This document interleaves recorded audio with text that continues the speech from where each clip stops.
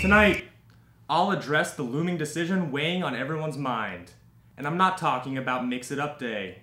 Then, I put the College Board on notice, and not in the vocab that they want to hear. And finally, a retrospective on 1 year ago today, and how I haven't changed one bit. Open wide, baby bird, because Mama's got a big fat night crawler of truth. This is the Colbert Report!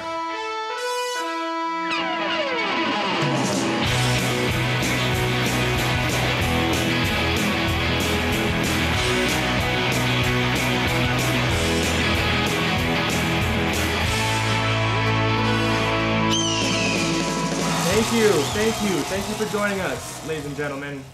Let's get right down to it. Nation, we're living in a historic moment in time for our community.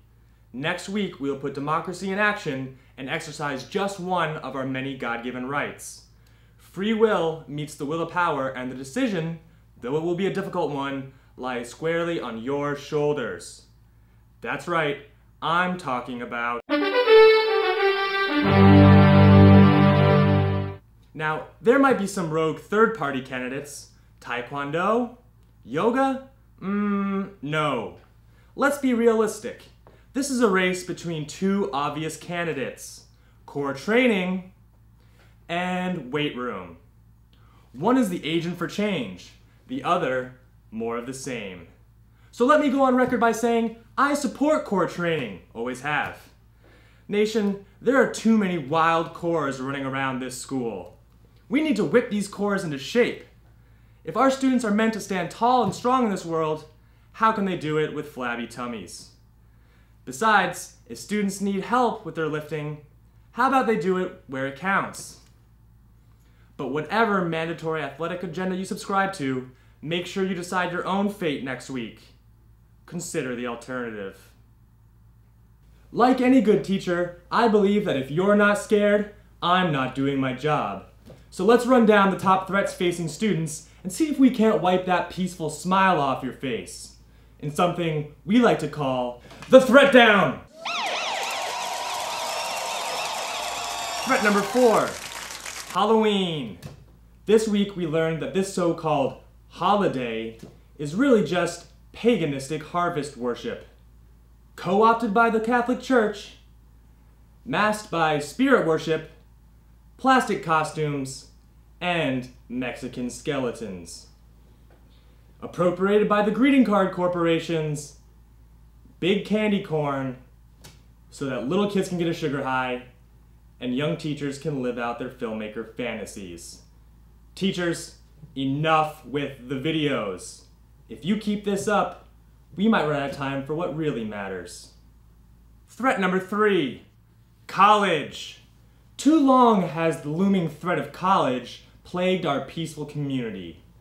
What evil force is transforming our promising seniors into distracted zombies in the fall and carefree ne'er-do-wells in the spring?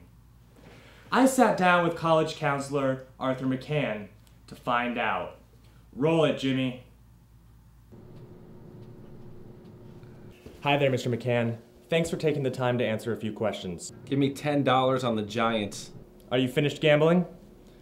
As a college counselor, what advice would you give to seniors about to graduate from high school?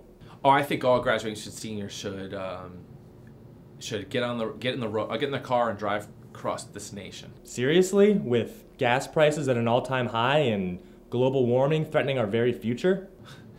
Many do, and yes, you can. All right, next question. Why is it that most students who graduate from high school go on to attend college? Well, college has become somewhat of a rite of passage. Sounds tribalistic. What's the result? This is a period in time where social causes outweigh economic causes or other factors in terms of one's political affiliation. So young people tend to be very socially liberal. Exactly. It's right in the name, liberal arts. Should we really be sending our nation's youth off to these liberal brainwashing factories? Let's face it, most college professors are pinker than the inside of a grapefruit. I think college professors would like to feed that more. Feed what, exactly? Many do, and yes, you can. Why go to college? That's a good question. Thank you, sir. What's this I hear about the Ivy League? Well, it's interesting you mentioned the Ivy League. Coworkers of mine like to refer to it as the climbing vine schools. The pun being, ivy is merely that. It's a plant. It's a climbing vine. Excellent usage, sir. Do any seniors choose not to waste their time and money on worthless degrees? We do have students who do not go to college. Thank God. Every year we seem to have 1 or 2 students who opt to do something else, who opt to not only take a gap year and then go to college, but perhaps pursue becoming a rock star full-time, or pursue working at a barn. Shoveling manure certainly prepares you for adult life. I'll ask you one more time. Why go to college? That's not a question that I necessarily have the answer to, but Let me put it this way. What could college possibly prepare you for that you couldn't learn on your own? binging. There you have it, nation. Straight from the mouth of a professional. Seniors, skip college. Embrace the rock and roll lifestyle. But do whatever you can to get rich quick. That way you can become the conservative you were born to be.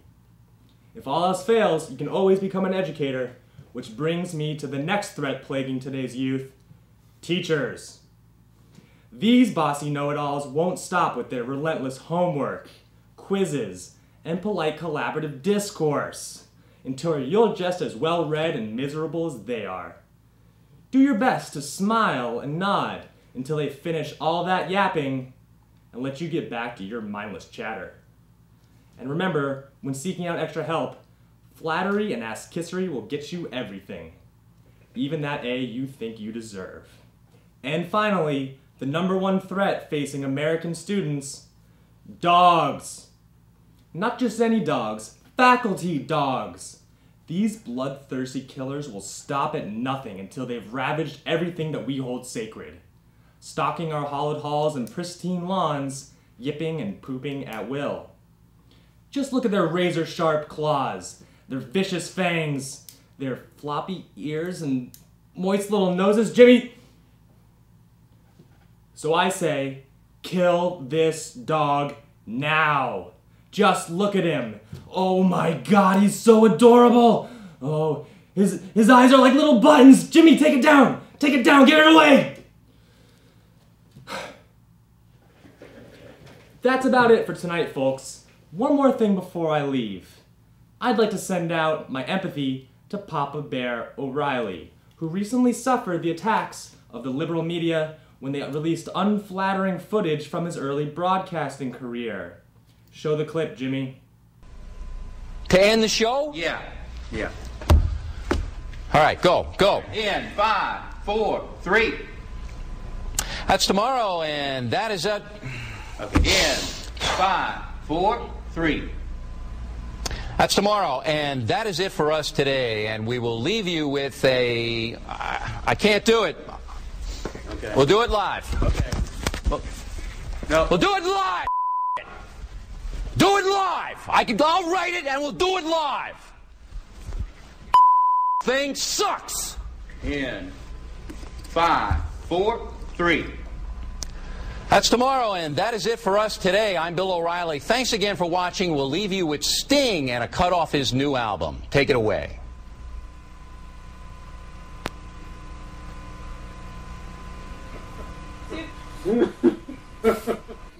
Wow. I mean, wow. Yuck it up, Keith. Your days are numbered. Listen, not all of us TV personalities can be held accountable for what happens between takes. Papa Bear, I'm with you in complete solidarity. And to prove it, I'm going to air the footage from 1 year ago today that you didn't see.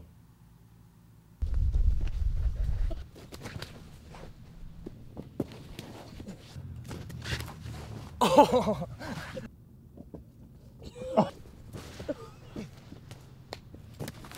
Hi, I'm the Lorax, and I speak for the trees. Happy Halloween, Masters. Yeah, like that. What?